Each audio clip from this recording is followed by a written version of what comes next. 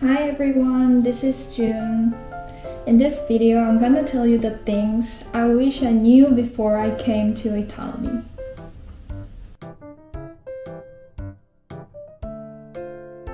At least A2 level Italian.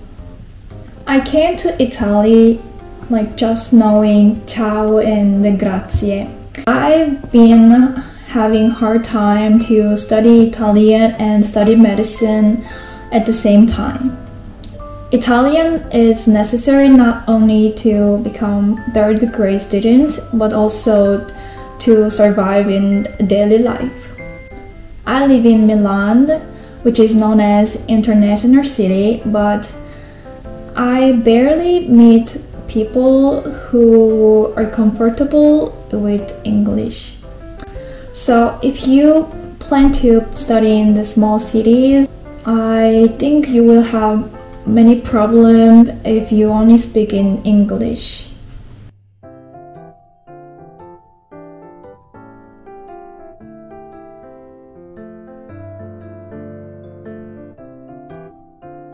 Codice fiscale is number for the tax, but it also used in the many places. For example, I use it Codice fiscale when I get vaccinated here.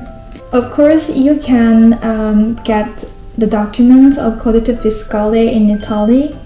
It's way easier if you ask for the Codice fiscale when you apply for the study visa.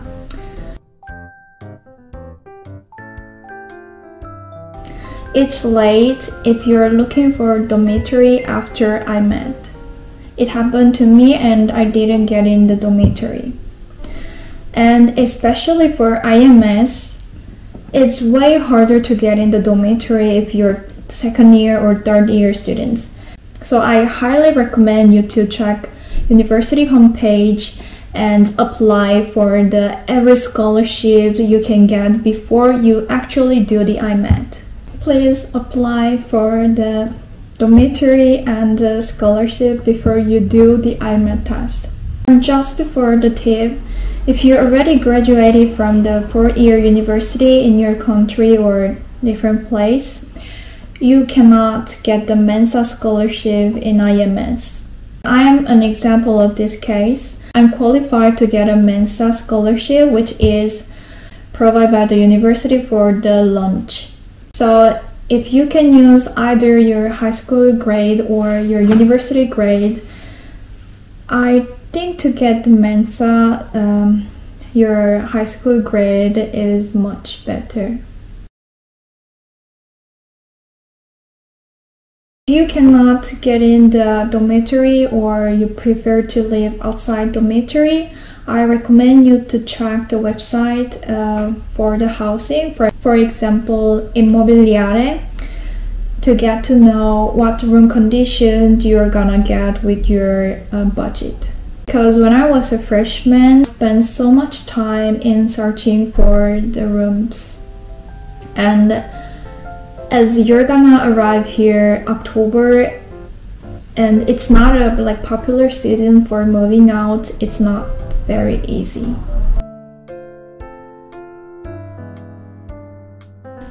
In freshman year, there are some subjects, for example chemistry and physics, you might get exception if you studied those topics in your previous university. In my case, it was chemistry, but I couldn't get it because it was really hard to prepare all the documents in Italy. Because you need to get the syllabus and the different documents, and these should be translated in Italian, and then you need different process. For example, go to embassy and get the Aspotiu.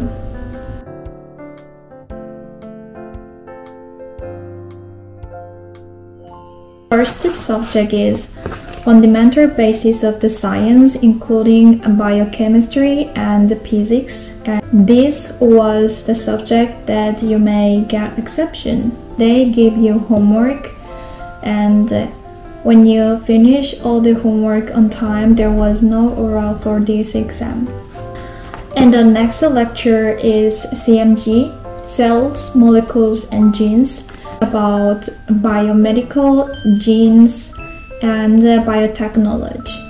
For the first semester, there was no oral exam and only written one, but for the CMG2 study in the second semester, I had to do the oral exam. And the last but most important subject is human body.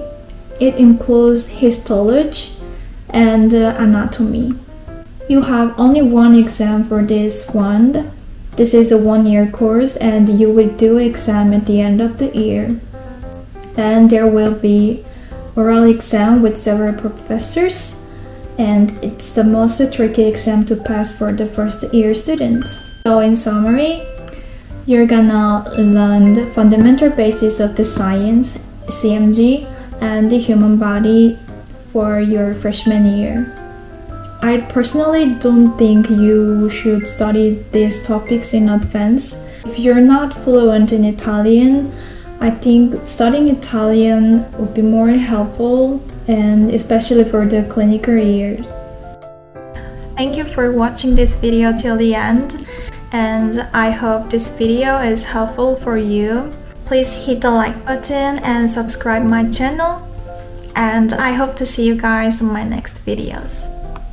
Ciao!